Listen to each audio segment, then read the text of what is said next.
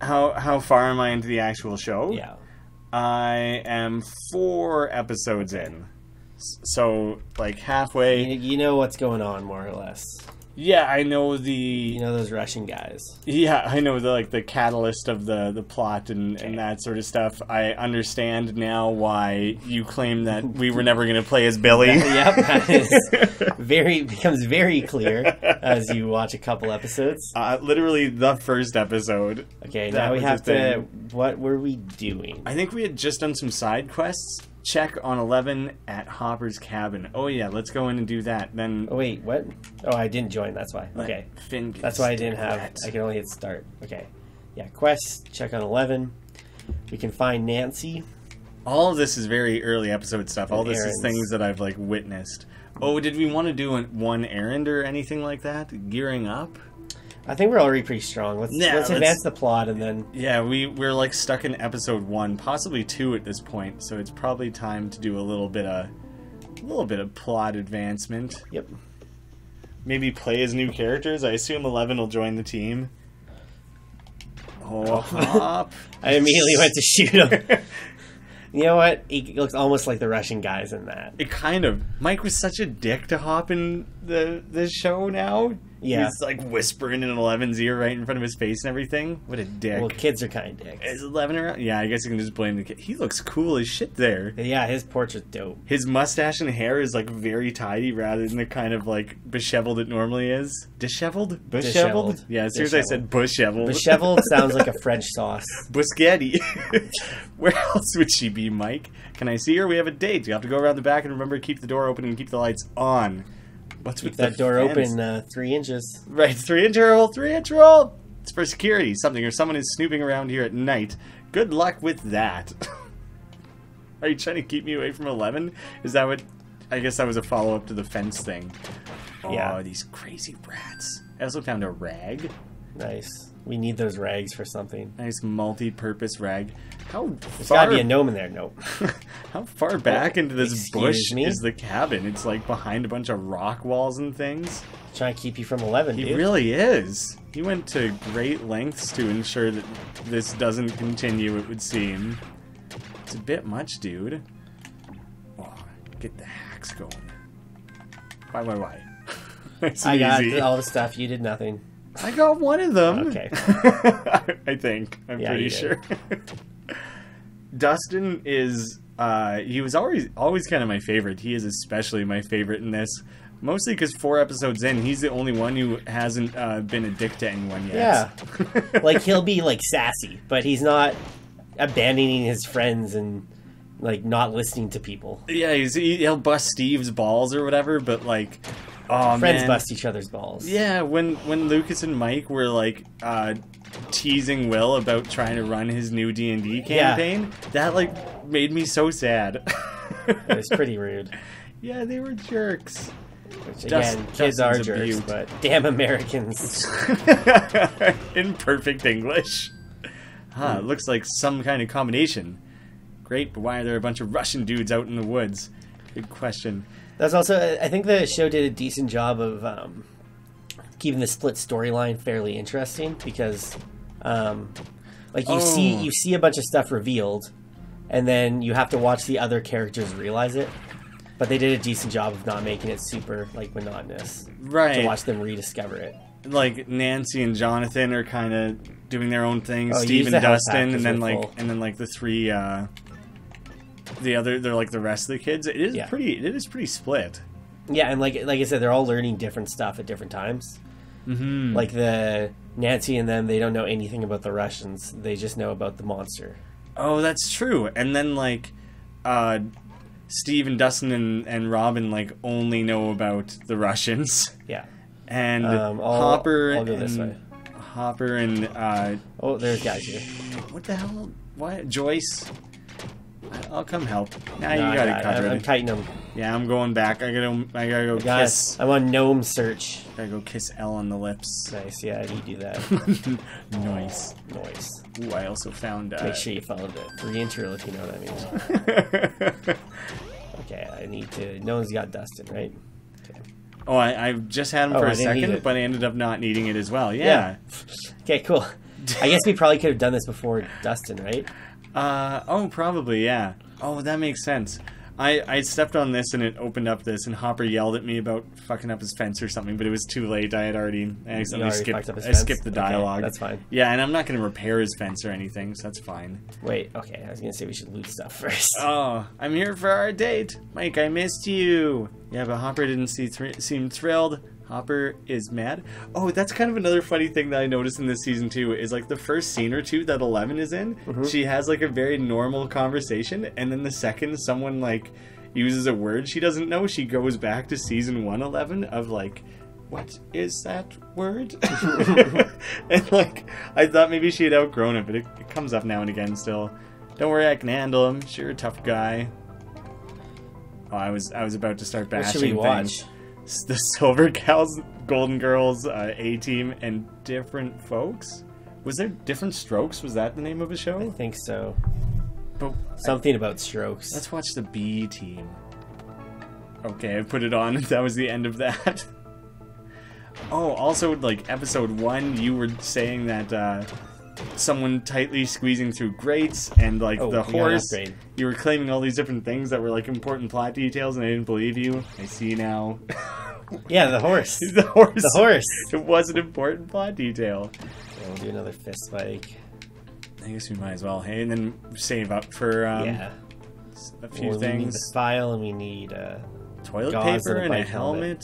Oh, gauze. Oh yeah, it tells you. Toilet paper. Poor man's gauze. I forgot that you can apply that to both characters, so you might as well just load everything up. Might as well do what we have. I was gonna raid the fridge. Ooh, a tasty snack. What does she want? Ooh, celery. That feels like very modern. I think she wants... she needs calories and sugar. Does she? So, is that how she recovers? That's why from she eats her... Eggos. Oh, that was that. There was actually like a plot reason for that. Sure, ice cream. Wait, can I just take everything? No. Oh, it was just the one time. Okay, I'll go raid the bedroom. Is there any reason to use the radio? It's just static. I got medical tape. Oh, probably Elle can use the radios later on.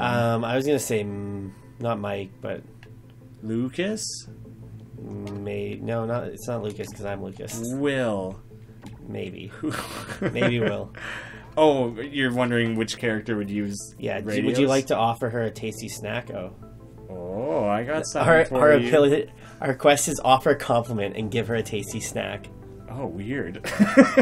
In that order. Gotta earn that kiss. Ice cream, want some? I like ice cream. Can I have some now? Lieutenant Dan, ice cream. There you go. Good promise.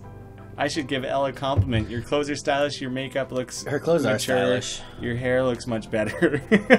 You just say the hair looks nice. You don't have to say the hair looks better. What you do is you go, did you just get a haircut? Right. Because either they did and you're attentive, or they didn't and you're just like, well, it looks great. It's good hair day. Looks great. Yeah, you don't need to contextualize your compliment by saying you do not set the bar and then... Yeah. That's a backhanded compliment. Right.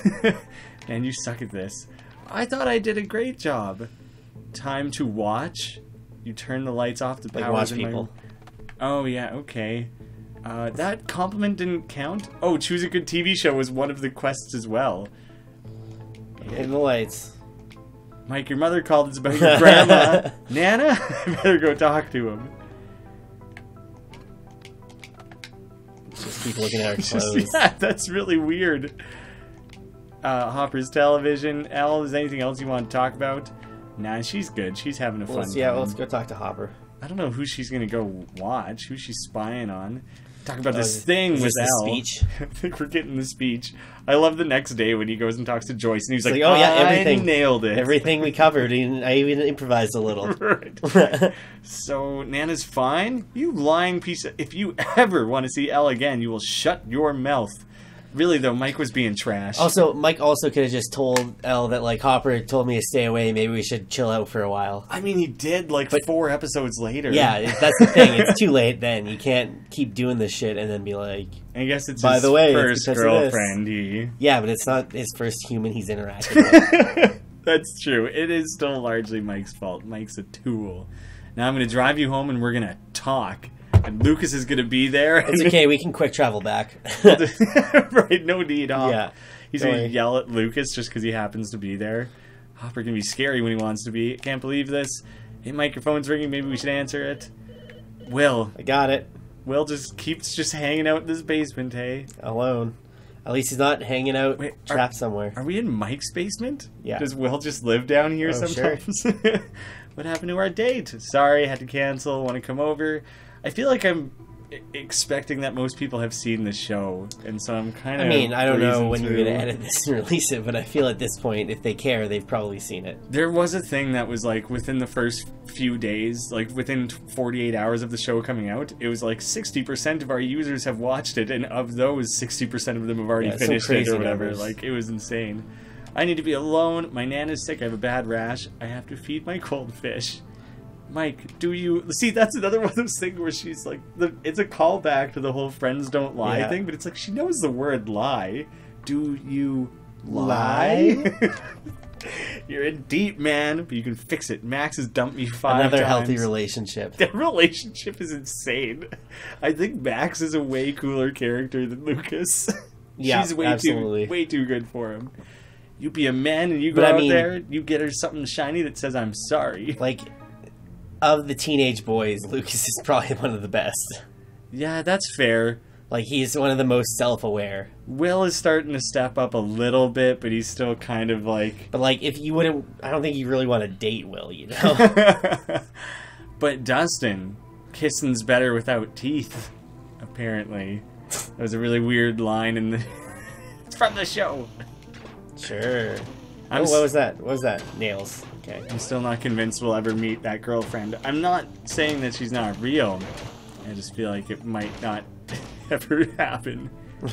I called it, though, in episode 1 of this game when I hadn't seen the show with Steve and Robin. That's gonna be a thing. Man, it still hasn't happened, so I have nothing to go off of. You're doubling down, though. Oh, tripling down. Okay. It feels like a guarantee. Where were we going? We're going to the mall to buy something for Elle. Are you up to this point in the show? Yeah. Where they're like doing the shopping sprees and they run into each other. And all the teenage boys stare into like the lingerie store awkwardly. Yeah, that was really funny. Did you ever have to buy something for a family member? Lingerie? Not lingerie, but like in like a very like women's only clothing store.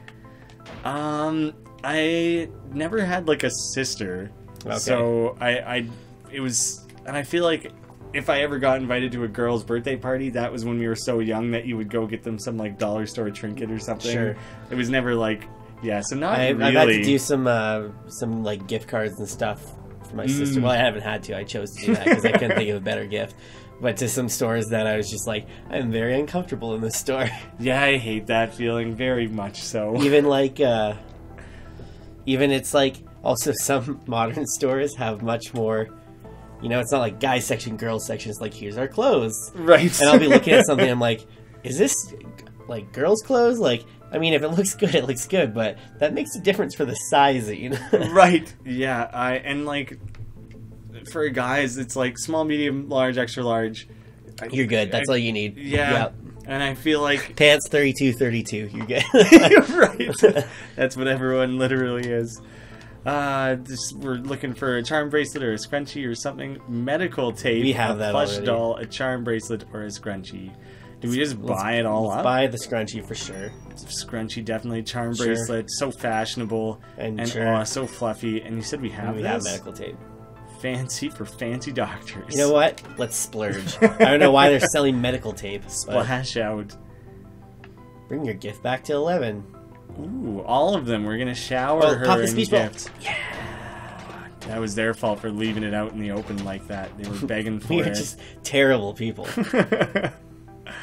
I heard a goofy thing, like, I don't know, a meme or something that was talking about gift cards recently that was basically saying for a woman a gift card is like an excuse to shop. It's like a fun thing, like an opportunity. And for a guy, it's like a logistical nightmare of like, I don't know when I'm going to spend this. I don't even need to go to Best Buy right now. I guess I have to make an excuse to like think of a reason to spend this. And like, I don't know, I stress out when I get gift cards. Does that translate? Does that...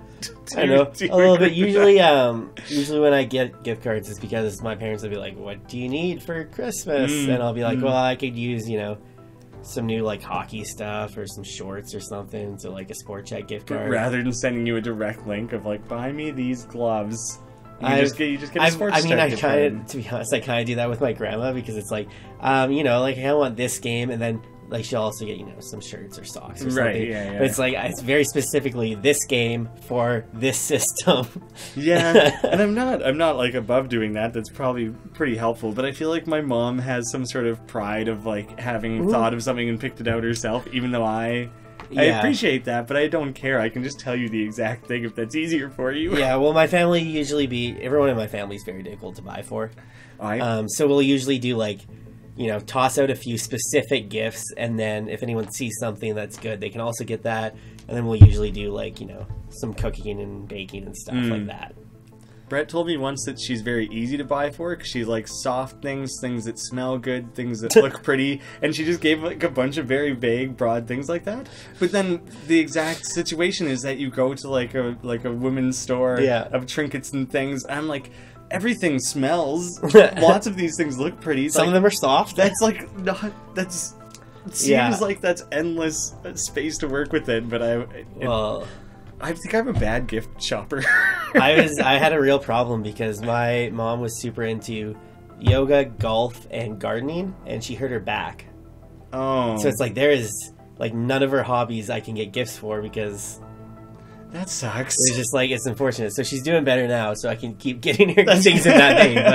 But for a while, it's like, this is like all of her hobbies and interests are on hold right now. Like, right. Oh man, that's really rough. Yeah. I'm glad she's better. Shit. I dump your ass. Oh. Are you up to that in the show? Yeah. And then the Cold as Ice starts playing immediately. Yeah. Woo! I was like, it's rough. I've been slowly progressing the dialogue because I don't know, people can either read it at their leisure or they've seen it in the show or whatever. But I paused on that one. I mean, you're also not doing the voice stuff either. So. Not really. All the characters are the same. I paused on that one because the dump your ass was a super funny moment. Yeah. Also seemed like a bit of an overreaction, and I thought she was going to backpedal and be like, oh, I didn't realize that meant we don't see each other anymore, which she might down the line, but she seemed pretty okay with it.